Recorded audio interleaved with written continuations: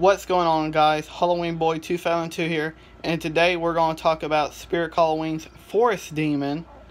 Now, I like for this one to come back. I'm going to be going through a lot of older products that I like for a couple days until Spirit uploads a new prop, and then I'll do a video of it. So yeah.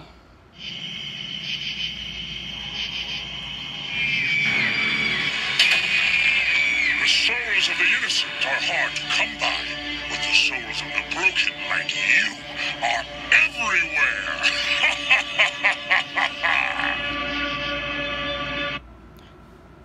I will be trying to get Forest Demon somehow, but he was a favorite of mine.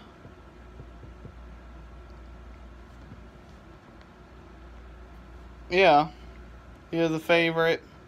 I love the detail. Crazy Create did a great job.